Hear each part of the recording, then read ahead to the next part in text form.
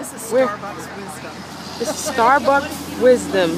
We're here with two self-published authors, Sharon, Schroeder, and Pauline Findlay. They've been here sharing their thoughts and aspirations. Both of them have a book, and they would like to leave a word or two with self-published authors. If you want to describe your book, that's fine, and then just tell us, leave words of inspiration for someone who wants to get out there. Well, I think number one, if you decide to be an author, to be a writer, that's hard enough. It really is. Because it can be very daunting. It can be very lonely.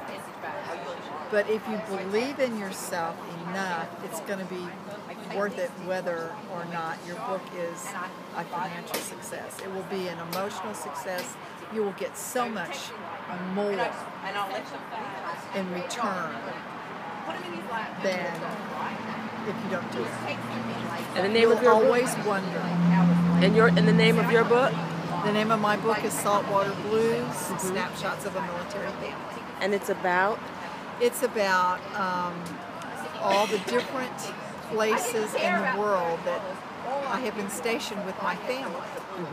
And my thoughts, it's like a journal, I guess, if you will, of my life. And I think as a poet, I have a very unique view of that. A little bit different than a lot of people would. I raised my children by myself. I never had family around, so I had to depend on myself.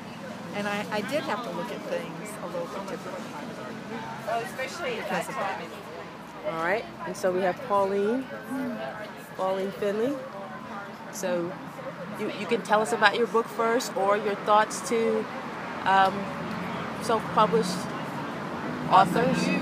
Well, I think, I'll start with the fact that my name on the book is Mirror Images. And it's poetry and short stories. The issues that I deal with within the book is a lot of social issues. I have things that stay with me close to my heart, and I talk about molestation and abuse and